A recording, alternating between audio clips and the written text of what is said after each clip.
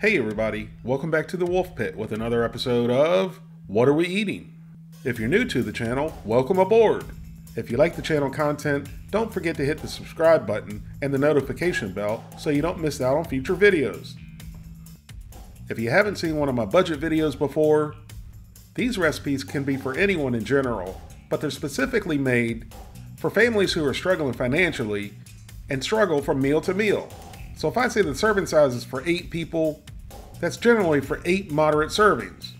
Not necessarily enough to get you full, and definitely not enough to have a second serving, but to give you enough nutrition and calories to survive until your next meal. All of these meals will be for $10 or less. So let's get started with today's meal. The main ingredient in today's meal is a 1-pound bag of dried kidney beans, which cost 90 cents.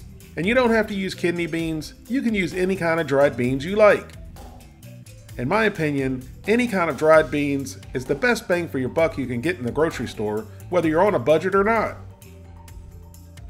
A 1-pound bag of dried beans is equivalent of 2 cups of dried beans. Once they're soaked and cooked, each cup of dried beans equals 3 cups of cooked beans. So each 1-pound bag of dried beans equals 6 cups of cooked beans. Is that a delicious, nutritious bargain or what? So we added our dried beans to a pot and rinsed and drained them and picked through for any unwanted debris. Then we filled the pot with water to cover the beans by about 2 inches.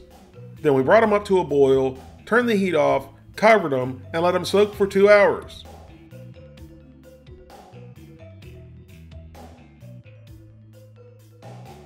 And here's what our beans look like after soaking for 2 hours. As you can see, they've tripled in size. And once again, the great debate, to drain the water that the beans soaked in or to use it. Some people says it removes some of the gas from the beans. And my question is, why would you want to remove the gas from the beans? That takes away all the entertainment the following day. To fortify our bean broth, we added 1 quart of vegetable broth. Of course you can add chicken or beef broth. But quite a few of you, the people, have requested that I make a vegetarian version of a budget meal. You asked, and you shall receive.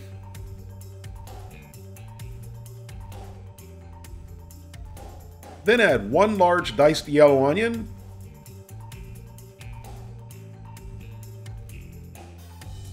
fresh chopped garlic,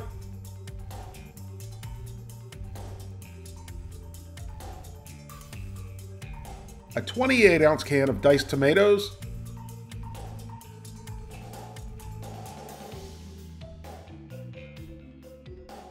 give that a quick mix. Now another thing you could add into this chili or serve the chili over top of is white rice, or any kind of rice you want, which will certainly increase the serving size and or amount of servings. Next, add a chopped bell pepper,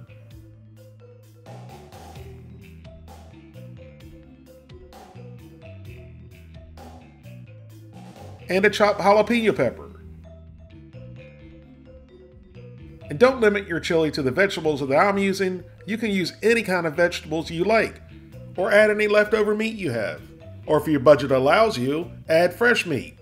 The only thing that can limit what you make for dinner is your budget and your imagination. Now bring everything back up to a boil, cover the pot, reduce the heat to medium-low, and let everything cook for 1 hour to 1.5 hours. Now this next part is totally optional and will make the meal not vegetarian, and it's also dependent on you having 1 egg. Well, the recipe calls for 1/3 cup of milk, but you can substitute the milk with water. And that's to make some corn muffins, using the Jiffy corn muffin mix. These things have gone up in price. I remember when they used to be 4 for $1, which was a super bargain. 79 cents nowadays isn't really a bargain for this, but it's still pretty good stuff if you have it in your budget. So add the box of Jiffy corn muffin mix into a big bowl, along with an egg and 1/3 cup of milk, or water. Or if you have friendly neighbors and you don't have milk or the egg, ask them, can you borrow an egg and 1/3 cup of milk? Neighbors borrowing things from each other like a cup of sugar or a cup of milk used to be the norm. Nowadays, I don't think it's as normal as it used to be. So pour your mixed up muffin mix into muffin pans or into a skillet and bake according to the directions. And now back to the chili. After simmering for an hour and a half, the beans are almost done. Now I'm going to add a chopped up yellow squash and a zucchini, along with a 15-ounce can of corn. And last but not least, an envelope of chili seasoning.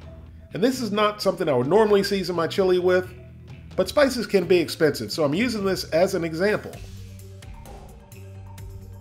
If you don't have the spices to make chili, just use one of these seasoning packets. It'll get the job done, but then you can tweak it with whatever you do have on hand. But if you happen to have the seasonings on hand, like chili powder, granulated garlic, granulated onion, cumin, black pepper and salt, or whatever else you like to put in your chili, you can save a little bit of money and omit the seasoning packet. So bring everything back up to a boil, give it a good mix, reduce the heat to medium, and let it simmer for about 30 minutes uncovered, until the chili reduces and the vegetables are done to your liking. I don't like mushy vegetables, so I cook it for less time. If you like mushy vegetables, cook it for as long as you like. And I can already hear it now. Those die-hard chili enthusiasts. That ain't chili, it got beans in it. Yeah, chili don't got beans in it. And it also don't got no zucchini and corn in it. You give me a billy goat and an onion and I'll show you how to make chili. That right there is just a vegetable soup, flavored like chili. Well, I guess you kind of got a point, but I'm going to call it what I want to call it. Because some people, like myself, like beans in their chili. And they don't care if it's authentic or not. So I guess whenever I make chili, whether it's vegetarian chili or chili with meat and beans, it's not chili. But that's okay with me. It's still delicious. You're daggone right, it's not real chili. If you put beans in your chili, it ain't chili. Chili's nothing but meat. This is what you call a bastardization of chili. And there you have it. A hearty bowl of vegetarian chili on a budget, along with non-vegetarian corn muffins, which, like I said, are optional. But again, to extend this chili, serve it with rice or pasta, or add the rice or pasta into the chili. And again, don't be afraid to use your imagination, and add things you would never think of adding just to make a good cheap meal. Thank you all very much for watching, and I'll see you soon.